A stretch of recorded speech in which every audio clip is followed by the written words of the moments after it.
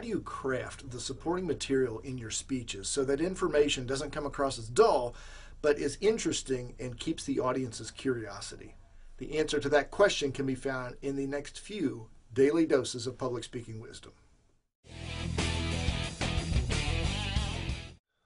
A big challenge for many speakers is how do they effectively construct their supporting material so they don't overload their audience but still give them useful information that they can take away and immediately put to use. There is an effective tool that I've used for my speeches and have taught others, and it could help you. It's called the PARTS formula, P-A-R-T-S. And over the next few videos, you'll learn each aspect of this formula so you can incorporate this as you develop your supporting material. The P in PARTS stands for phrase. In earlier tips, you've heard me talk about a concept called the foundational phrase. A foundational phrase for your entire speech.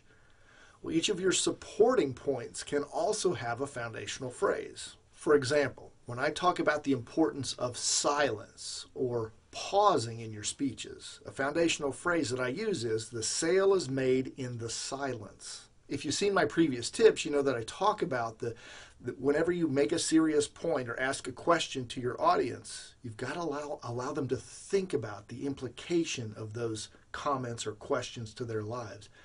In essence, they buy into the idea as they're thinking about what you've just said. That silence helps them buy into the concept. And that's what I mean by the sale is made in the silence. As you create each of your subpoints, develop a foundational phrase. 10 or fewer words, benefit-based, that the audience will remember long after you talk. It will remind them the importance of that point to their overall speech. In our next tip, you'll hear all about the A in the PARTS formula. Talk to you then.